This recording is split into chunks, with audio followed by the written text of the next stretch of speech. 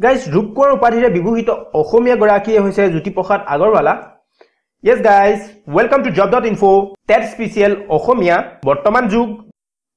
Jyoti Prasad Agarwala video tule apnalokok swagatam janaise. Yar agor video kita jodi apnaloke swa nai tenhole sai labo pare tar link to moi video to description ot di dim apnaloke tar pora follow kori video to saabo paribo.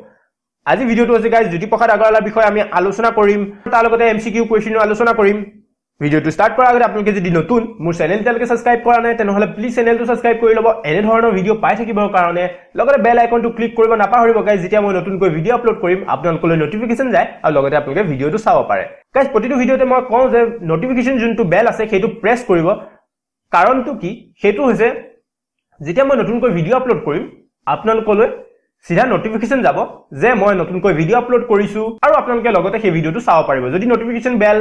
আপোনালোকে press কৰি থোৱা নাই তেনেহলে press কৰি লব যদি আপোনালোকে মোৰ ভিডিও মিছ কৰিব নিবিচাৰে ওকে তো গাইস ভিডিওটো যদি ভাল পাইছে তেনেহলে লাইক কৰক কমেন্ট কৰক কিবা ৰিকুৱেষ্ট থাকিলে কমেন্টত লিখিব পাৰে লগতে শেয়াৰ কৰিব নাপাহৰিব গাইস যি সকল ফ্ৰেণ্ডে মোৰ ভিডিও ইতিয়ালৈকে চাব পৰা নাই পলম নকৰাকৈ ভিডিওটো ষ্টাৰ্ট কৰিছো গাইস আধুনিক অসমীয়াৰ সংস্কৃতি গুৰি ধৰুতা এইগৰাকী ব্যক্তি জন্ম হৈছিল কেতিয়া মানে আমি কৈ আছো জ্যোতি প্ৰসাদ আগৰৱালাৰ বিষয়ে তেওঁ জন্ম হৈছিল 1903 চনৰ 17 জুনত ডিব্ৰুগড়ৰ তামুলবাৰী চাহ বাগিচাত তেওঁৰ জন্ম হয় ডিব্ৰুগড় আৰু তেজপুৰত স্কুলীয়া শিক্ষা সমাপ্ত কৰি কলিকতাৰ পৰা প্ৰৱেশিকা পৰীক্ষা উত্তীৰ্ণ হোৱা জ্যোতি প্ৰসাদ আগৰৱালা গাইস মনত ৰাখিব 1924 চনত তেওঁ বাৰ্লিনলৈ গৈছিল আৰু তাত তেওঁ সংগীত আৰু চলচ্চিত্ৰৰ সম্পৰ্কে প্ৰশিক্ষণ গ্ৰহণ কৰে আৰু আমি সকলোৱে জানো অসমৰ প্ৰথম চলচ্চিত্ৰ ষ্টুডিও চিত্ৰবনৰ নিৰ্মাতা আগৰৱালাই 1935 চনত জয়মতী নিৰ্মাণ কৰে জয়মতী বিষয়ে আমি সকলোৱে জানো যোনখন ফিল্ম আছিল আমি ক'ব পাৰো চলচ্চিত্ৰ আছিল সেইখনৰ কেতিয়া নিৰ্মাণ হৈছিল সেইটো হৈছে 1935 চনত নিৰ্মাণ হৈছিল আৰু তাৰ লগতে গাইস 1951 চনৰ 17 জানুৱাৰী তেজপুৰৰ এইগৰাকী শিল্পী আমি ক'ব পাৰো তেওঁক আমি ক'ব পাৰো গীতিকাৰ বা তেওঁক আমি ক'ব পাৰো নাট্যকাৰ আৰু আমি তেওঁক ক'ব পাৰো সাংবাদিক তথা স্বাধীনতা সংগ্ৰামীৰ দেহাৱসান ঘটে আমি ডেটটো গম পালো 1951 চনৰ 17 জানুৱাৰী জন্ম তাৰিখটো আৰু মৃত্যু তাৰিখটো মনত ৰাখিব আৰু ইয়াৰ লগতে জানিবলগীয়া কথাখিনি হৈছে কি প্ৰকাশিত গ্ৰন্থ কি আছিল গাইস প্ৰকাশিত গ্ৰন্থ আছিল খুনিক কুঁৱৰী নেক্সট হৈছে কাৰেঙৰ লিগিৰি নেক্সট হৈছে লভিতা ৰূপালিম নিমাতি কইনা লুইতৰ পাৰৰ অগ্নিসুৰ জ্যোতিধাৰা গীতি ৰামায়ণ আৰু লাষ্ট হৈছে চন্দ্ৰকুমাৰ আগৰৱালা গাইস তাৰ লগতে পৰিচালনা কৰা চলচ্চিত্ৰ কিখনৰ নামটো জানি লোৱাটো দৰকাৰ আমি ফাৰ্স্ট গম পালো জয়মতী 1935 চনত যোনখন ৰিলিজ হৈছিল আমি ক'ব পাৰো নেক্সট হৈছে ইন্দ্ৰমালতী এইখনৰ ৰিলিজ ডেট হৈছে 1939 চনত ওকে মনত ৰাখিব নেক্সট আমি আহিছো গাইস নাটৰ ফালে তেওঁ কি নাট ৰচনা কৰিছিল তাৰ লগতে গাইস এই ভিডিওটোৰ সেগমেন্টে হৈছে নাট সো আমি নাটৰ বিষয়টো জানি লোৱাটো দৰকাৰ কি নাটক তেওঁ ৰচনা কৰিছিল গাইস ফাৰ্স্ট হৈছে গাইস খুনিক কুঁৱৰী নেক্সট হৈছে কাৰেঙৰ লিগিৰি থাৰ্ড হৈছে ৰূপালিম ফোৰ্থ আমি ক'ব পাৰো লভিতা এণ্ড লাষ্ট হৈছে নিমাতি কইনা ওকে আমি এখন কৈ নাটৰ বিষয়ে জানি লওঁ তাৰ ভিতৰত কি আছিল আৰু কেতিয়া সেইখন প্ৰকাশিত হৈছিল জানি লোৱাটো দৰকাৰ ওকে ফাৰ্স্ট আমি আহিছো গাইস খুনিক কুঁৱৰী গাইস মন কৰিব 1917 চনৰ পৰা 18 চনত তেওঁ ৰচনা কৰিছিল প্ৰথম নাট খুনিক কুঁৱৰী গাইস যদি কোৱেশ্চন আহে যে জ্যোতি প্ৰসাদ আগৰৱালাৰ প্ৰথম নাটখনৰ নামটো কি তেতিয়া হ'ব কি খুনিক কুঁৱৰী ওকে মনত ৰাখিব নেক্সট গাইস খুনিক কুঁৱৰীত কি আছে কাহানীটো কেনে ধৰণৰ আমি সেইটো জানি লোৱাটো দৰকাৰ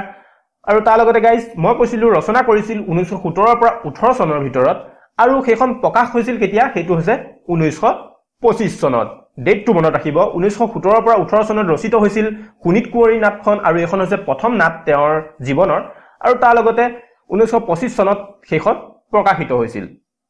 আৰু খুনিক কুঁৱৰীৰ বিষয়বস্তু হৈছে উষা অনিৰুদ্ধৰ প্ৰেম কাহিনী তাৰ লগতে ইয়াত